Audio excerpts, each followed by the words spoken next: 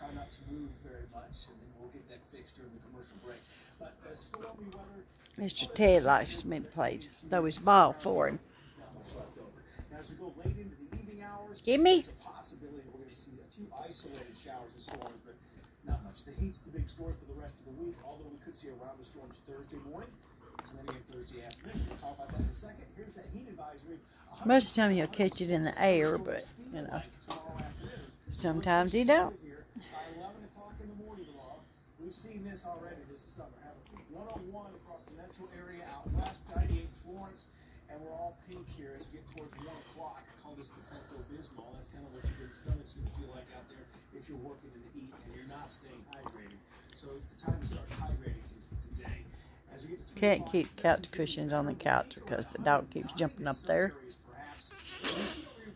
And then they keep knocking them down and scooting the couch across the floor. You should still take those heat precautions because it's going to be uncomfortable. 7 o'clock, here we are getting ready for sunset. Hopefully it'll set Give me. a little earlier. That'd be nice. Take, give me. Y'all don't even start. Miss Ellie, don't even do it. So she's getting jealous. Stop. Stop. Good job, Ted. Got it in the air. A lot worse than that.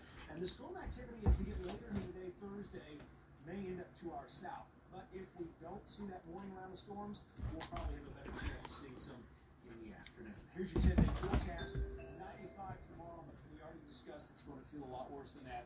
It's definitely going to feel about 105 most of the afternoon. Thursday, that heat index will creep back up after a morning round of showers and storms, and then we're talking more 90s into the weekend. Take a look. Can you imagine this being your van? Oh no, there goes. Whoa! What a disappearing act. A gaping sinkhole opened up in the Bronx last night, and yep, that van went inside. Too late to make any moves. The driver oddly said he was happy about it. Gimme. Bring it to me, Ted. They said the sinkhole they previously dealt with took a year to get repaired. So how long will this take this time? Because that one looks. So his ball's in the couch. He had a little trouble finding it. I'm ready to be done with you. Okay, give me. Well, next at 5, Madison County deputies responded to a report of a stolen car, but boy, did they find that and much more. Details ahead. But first, with rising interest rates and low inventory, the housing market has been a roller coaster ride.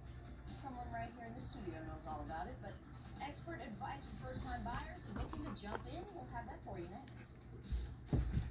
Stream 48 News for free on WAFF.com, Roku, Fire TV, and the 48 News and Weather app. Sponsored by Mercedes. He can't seem to find his ball. It's not behind the couch, Ted. It's behind the cushion. Get it.